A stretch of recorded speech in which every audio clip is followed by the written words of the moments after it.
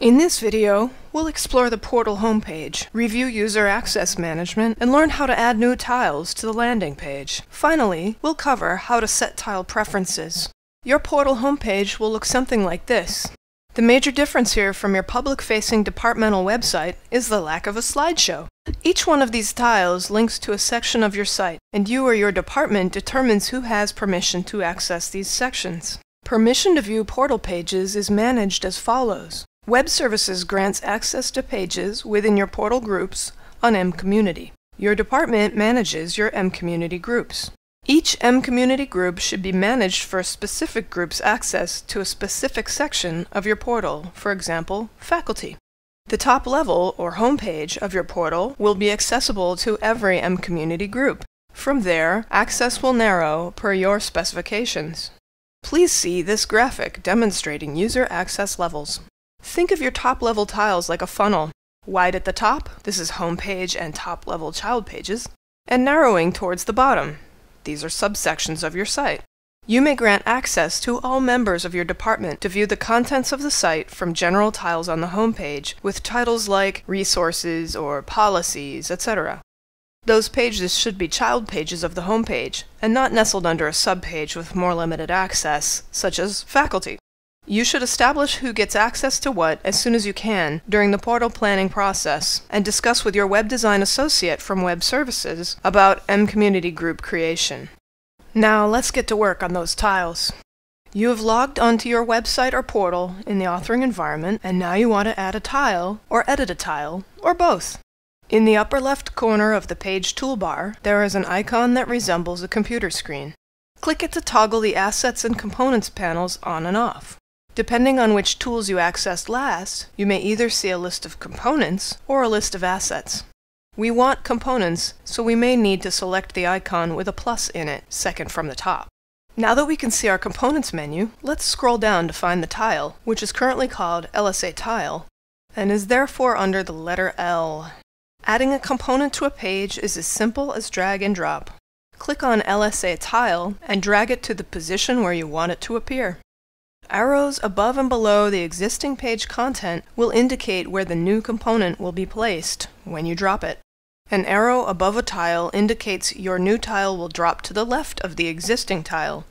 An arrow below a tile indicates your new tile will drop to the right of the existing tile.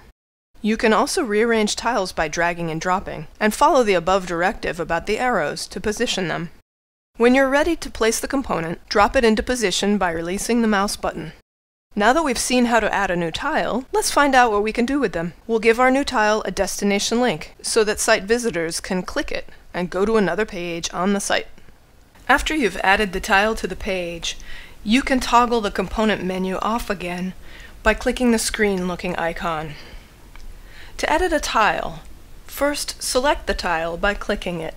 Then, click the wrench symbol. A window will open and you'll see items such as tile settings, tile type, and page options. We can give the tile a destination link in the Page Options section. In the field labeled Path, click the search icon. It looks like a folder in a magnifying glass. A window with the text Select Path at the top will open. You may need to navigate through your site's folder structure to locate the destination page for the link you're adding to your tile. Click the arrow next to the word Content, then LSA Portals. Continue clicking arrows until you've navigated to the page on your site where you want the link in the tile to go. When you've located it, select the page by clicking its title and click the blue check mark in the upper right corner. This closes the Select Path window and adds your link path to the Path field.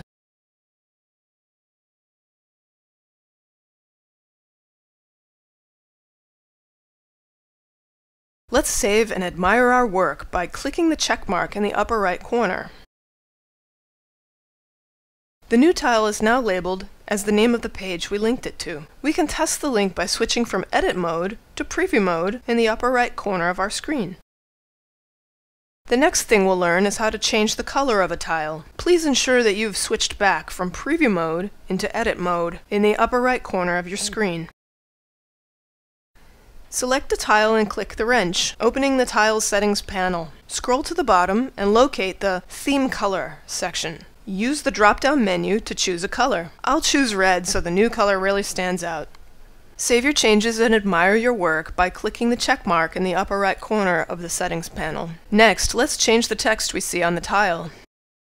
Perhaps subpage is not descriptive enough. Did you know you can place almost any text you wish as a label for the tile? Select a tile and click the wrench, opening the Tile Settings panel.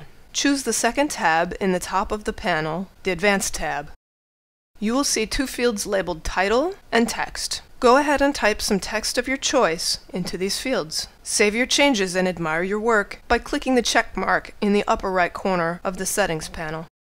Finally, you might want to spiff up the look of your landing page by adding images to your tiles to display pictures rather than colors. Select a tile and click the wrench, opening the Tile Settings panel. Choose the second tab in the top of the panel, the Advanced tab. Under Background, choose Override with Image from the drop-down. Under Override Image Path, we now need to locate the image we want to use, and this image should already be in our Digital Asset Manager, or the DAM. Click the search icon and open the Select Path window. You may need to navigate through your site's DAM folder structure to locate the correct photo. Click the arrows next to the folder labels to locate the appropriate asset folder, usually your site name - images. As of this video's creation, we can't see our images, only the file names. Changes will be applied later so that we can simply drag and drop images into the tiles, but currently we must do this the hard way. It will help you to know the file name of the image you want to use as the tile background. I'll select one of my assets and click the blue check mark in the upper right corner. This closes the Select Path window and adds your image path to the Override Image Path field. Save your changes and admire your work by clicking the check mark in the upper right corner of the settings panel.